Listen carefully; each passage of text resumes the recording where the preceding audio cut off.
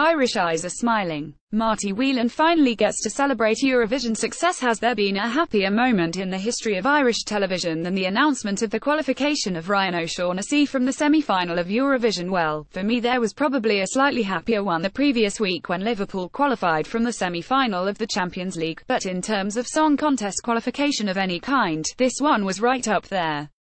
And the reason we were so happy was not necessarily for Ryan O'Shaughnessy himself, or his excellent dances, or the RTE delegation in general, or the old delegation, or the Euro-loving people of Ireland, but for one man, Marty Whelan.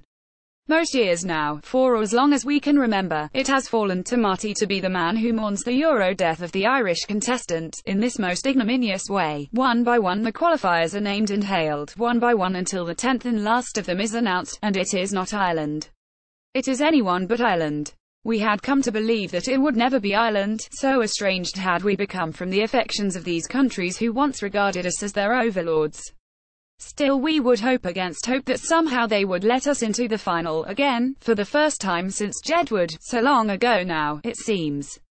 And as we sat there in our powerlessness, hoping against hope, indeed hoping against the hope that we didn't even have in the first place, our voice and the voice of all the dispossessed who have ever known such torments, was that of Marty Whelan.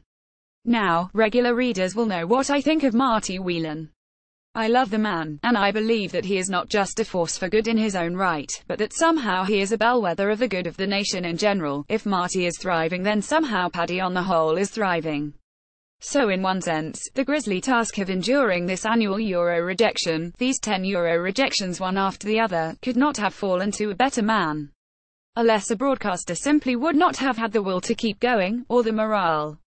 Here she could not have summoned the optimism which always emanated from Marty, until it could emanate no more. Yes, there were times when he couldn't help but falter, when a really bad song would be announced among the 10, striking an ominous note, telling us that even if our song was any good, we're going to be done out of it anyway. Marty would register his objection, with a knowing sigh, imparting a sense of foreboding. And, yet, no matter how well he had managed our expectations, somehow it always seemed so cruel, that this country of ours which had once owned this whole damn thing, was now consistently finding that somehow at least 10 other countries had come with something better, or something worse, that was still going to make the Grand Prix ahead of us. One by one, 1v1, indeed it was one by one last Tuesday too, just one bad thing after the other, until they finally got to the 10th country to qualify, and high on the improbability of it all, they gave the declaration of Ireland that extra little bit of Euro welly.